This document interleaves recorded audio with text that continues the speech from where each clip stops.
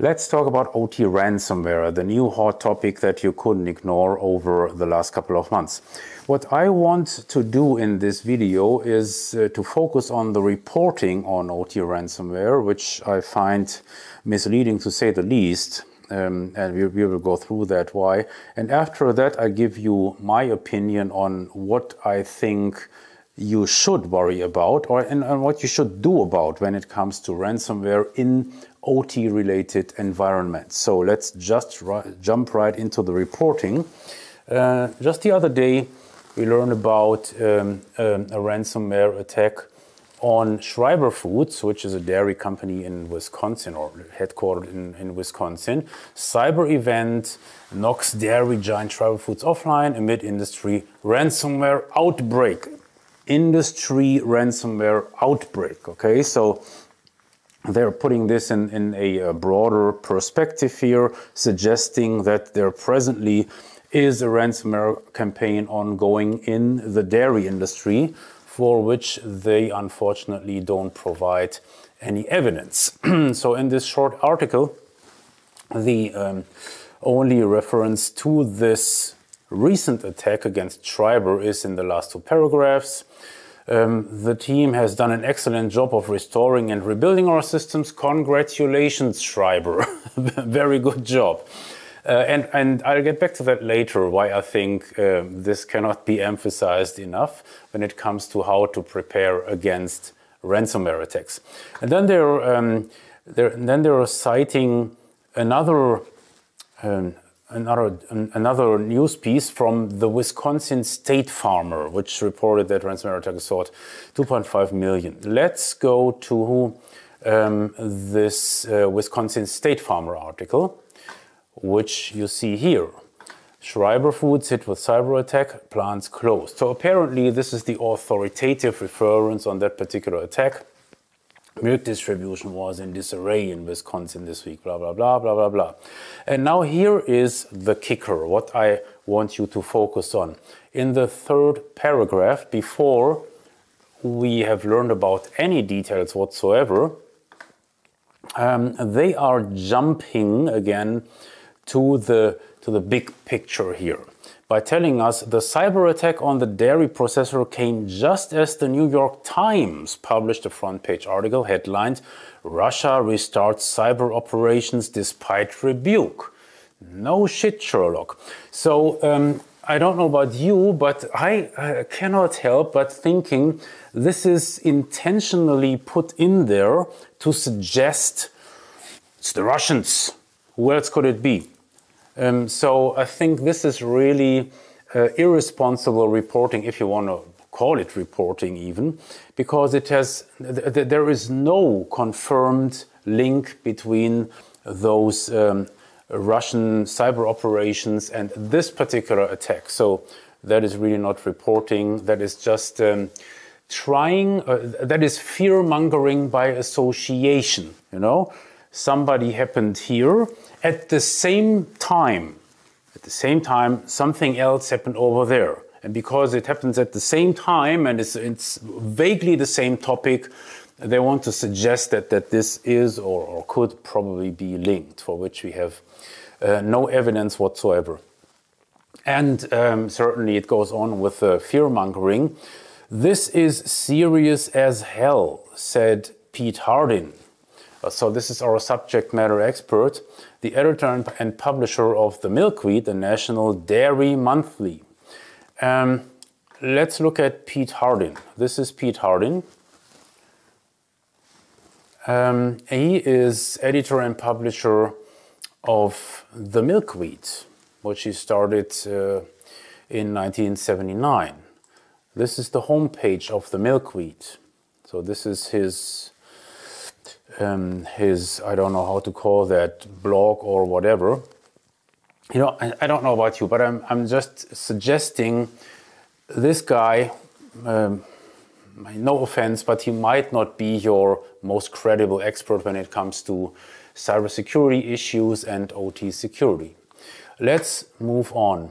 Then we are reading in this magazine here, Rise of ransomware. Why OT is a prime target for cyber criminals. Let's think about that for a second. Why OT is a prime target for cyber criminals. I really want you to think about that for a couple more seconds here, what they are doing. It is actually, it's not reporting, it's not about news, it's about persuasion. And I'll tell you why. So they're using a persuasion trick, which is usually referred to as making you think past the sale. The sale is that OT is a prime target for cyber criminals, for which we don't have any evidence. And they do this by with focusing you on something that's beyond that, by focusing on the potential reasons or the alleged reasons. So why is that the case? If you, or when you focus on the why, you have already accepted the first premise as a fact, that OT would actually be a prime target for cyber criminals, for which there is no evidence, and I'll get back to that later. And as you would expect, also in this article, there is really no meat, there is no substance in this article as far as OT ransomware attacks are concerned. And you can see that right away in the second paragraph here, where they are citing an example. According to a recent report from Sonic, blah, blah, blah. Earlier this year, we saw this play out right before our eyes with the foreign exchange company TravelX. TravelX doesn't operate any operations technology, so that is totally unrelated. And they just assume that you don't realize this and just buy their premise that OT is a prime target for cyber criminals. Let's move on here to speed things up. Why are ransomware attacks against OT increasing? Asks Tripwire in their State of Security magazine, or whatever you want to call that. And to their credit, you know, this is by a guest author. This piece is by Emily Newton, and Tripwire specifically points out that the opinions expressed in this guest author article are solely those of the contributor and do not necessarily reflect those of Tripwire. Tripwire, I have to tell you, if you don't agree with those opinions, why don't you publish them in the first place? Why did you probably even pay in order to get the rights to publish this? So again, what I want you to focus on is the framing here. Why are ransomware attacks against OT increasing? It's the same as in the other article, making you think past the sale. If you start to wonder about why is that the case, so let's figure out by reading this article, then you have already accepted the premise that ransomware attacks against OT are in fact increasing. That is making you thinking past the sale. That's really not reporting, that's just persuasion. And it gets funnier. Bear with me, hear me out. So if we read this article here, in the second paragraph, apparently most interesting things happen in the second paragraph in all these articles. In June, for instance, the CISA released a fact sheet about ransomware attacks on OT. The publication references a growing trend of ransomware targeting these systems. Well, now it gets really interesting because they are referencing an authoritative source, which you could call CISA, right? And now let's do just a litmus test. So we go to this fact sheet by CISA. This is the fact sheet, Rising Ransomware Threat to Operational Technology Assets. And first thing you see, well, it's quite thin, right? You know, it doesn't really go to the details of this new trend, you know, or why that threat would be rising. No details here.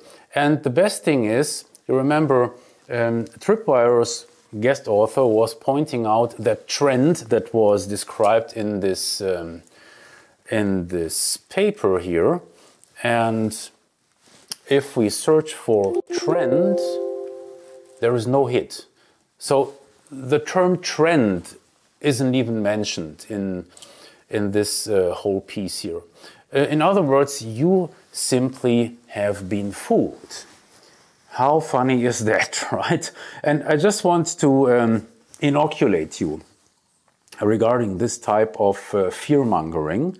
And this is what really increased over the last couple of months. This is what you can point out with evidence. You can substantiate this, that vendors and the media are trying to work you up with an alleged trend, with the idea that OT is getting targeted specifically by those ransomware groups. Okay, so I want you to keep that in mind. I think it will increase over the next couple of months, because apparently industry vendors and the media have realized that this resonates with the audience, that they can use this to scare people.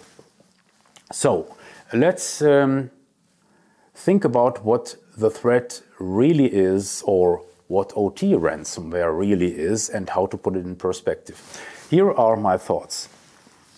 I think you should first ask yourself, what is OT ransomware? What would that be? It would imply the idea that OT systems are disrupted, are manipulated up to the point where you cannot continue operation, or at least not safe operation, so you have to shut down the plant. And in order to remedy the situation, you are pressed to pay a ransom to the attackers. So let's just quickly review. Does that actually work with OT systems? In other words, to get more specific, would it be possible to encrypt the ladder logic on a PLC or the configuration on protective relays? The simple answer is no, that is not possible. You cannot do that. So that leaves us for this classical approach to that is used by ransomware operators and platforms. So you encrypt all the essential files on a Windows machine, and then you demand the ransom. This is only possible on Windows boxes. It is not possible on switches, on RTUs, on PLCs, on sensors, actuators, and so on and so on. That leaves us with the bottom insight that technically a ransomware attack in an OT environment doesn't really look any different from a ransomware attack in an IT environment. So the only difference would be that those Windows boxes are used for different purposes. That's one thing. So if only for this fact, I think it is not really insightful to actually use the term OT ransomware. The other thing is the idea that attackers would specifically target OT environments, OT systems, which I also find totally not credible, and I'll tell you why. If you look at ransomware operations so far, well, what we have seen so far, every ransomware let me retake that. I don't want to talk in absolutes here, because some smartass on Twitter could say, no, but in this example it was different.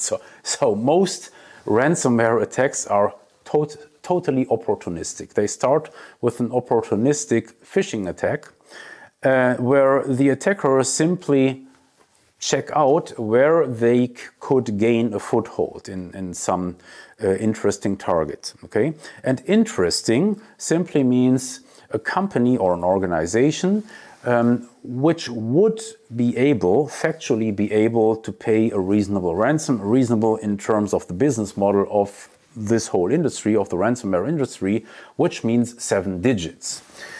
That, by default, would exclude the majority of small water utilities, all those municipal water utilities, like in Oldsmar, Florida, where we have seen, well, they really don't have their act together when it comes to securing remote access. And I would bet that those targets are hit regularly by ransomware operators. However, those attackers will probably not pursue an attack because they already know, those poor folks in Oldsmar and elsewhere, they don't have the budget to actually pay the ransom. So therefore, they're focusing on bigger targets where they can really extort something reasonable. And this is then, this is the stage where the attack moves from opportunistic to targeted. But the targeting is not what the media suggests, that the attackers would specifically try to focus on OT, where they can cause supply chain disruptions, or that they would focus on critical infrastructure because they are evil guys and they want to destroy the economy or whatever. No, they just want to make a living. Unfortunately, they didn't figure out how to do that with legitimate means. So they reverted to criminal activity. So here is the thing. If you remember the Colonial Pipeline hack, which I think you do, because it was the major event in recent history, the attackers stated in clear language that they didn't mean to cause harm to civilians, etc., to all those customers who had to pay more for the gas, etc. I still get tears in my eyes when thinking about that. So they portrayed themselves as something like a Robin Hood character, which certainly is totally bizarre. And I've put my opinion on that on the record in a different video.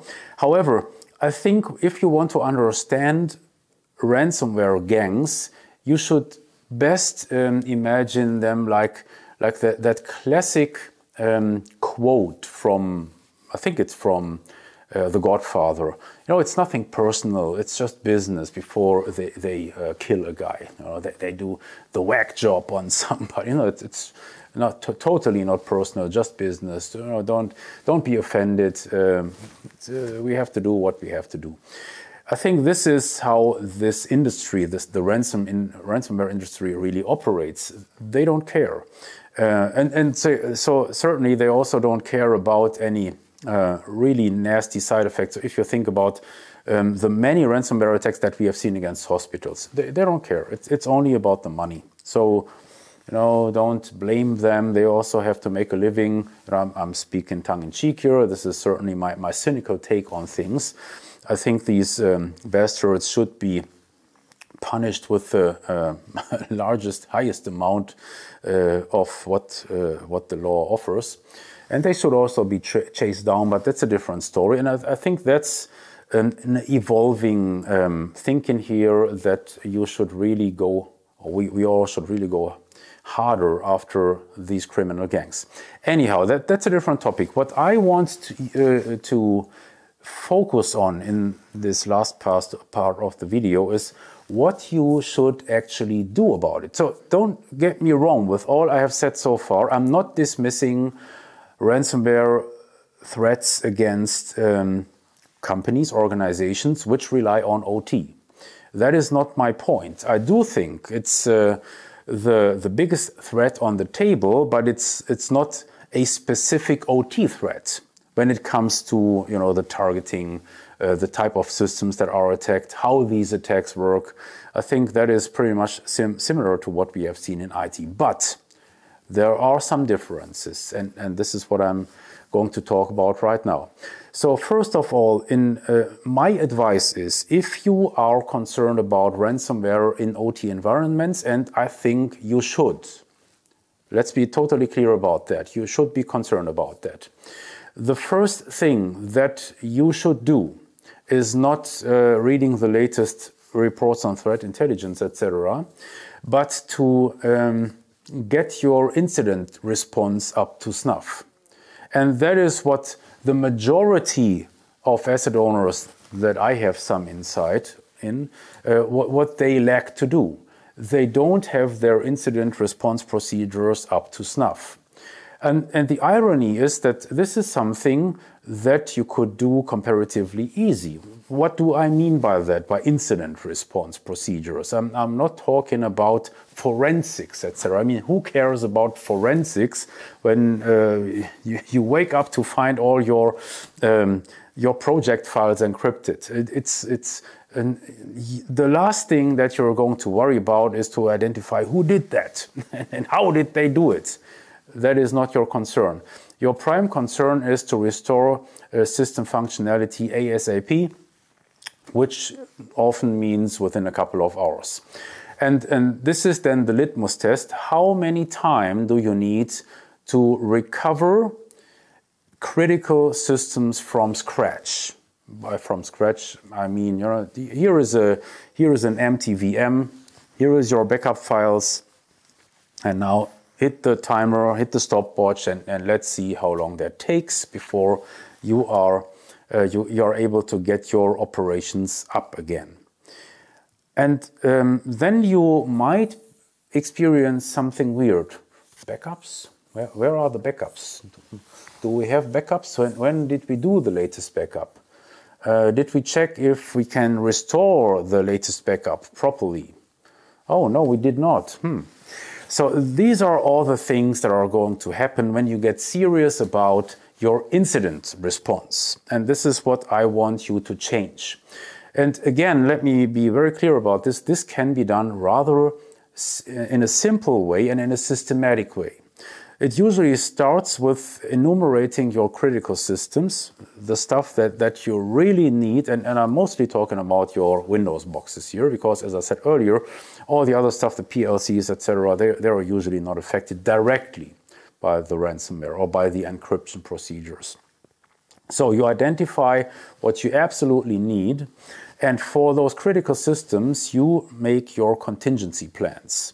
And those contingency plans should contain a detailed procedure on how to restore system functionality. And as a side effect, you would make sure that your backup procedures are in order. The detailed procedure in the contingency plan should be executable by shift personnel, because it is what it is. You will be struck at the most inconvenient time, like on Christmas Eve or whatever. Like when all your experts, the real pros, they're unavailable. So the poor guy, the shift operator who just came in as a replacement last week, now he has to save the day. He or she has to save the day. And guess what? That would actually be feasible in most cases if you have decent procedures, decent contingency plans for system restoration. So that is my advice. That should be priority number one. And this is something that you could literally start this week. So nothing needs to be accomplished before you start writing your contingency plans and get your incident response procedures in order. And then the second priority that I would place is to review your access control policies, which in OT environments are also usually lacking scrutiny, to put it very mildly, okay? And this is a problem that is typical for OT, and now I think it gets more interesting.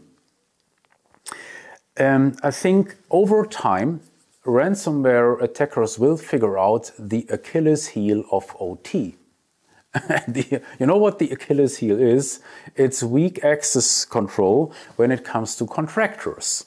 So we are talking about insecure remote access points, as we have seen it in the Oldsmar attack, as so many more times before that. And that is contractor laptops. And so the tipping point will come when ransomware operators identify, well, We were fools all these days when we tried to crawl into those large companies through their 3 firewalls and their intrusion detection systems.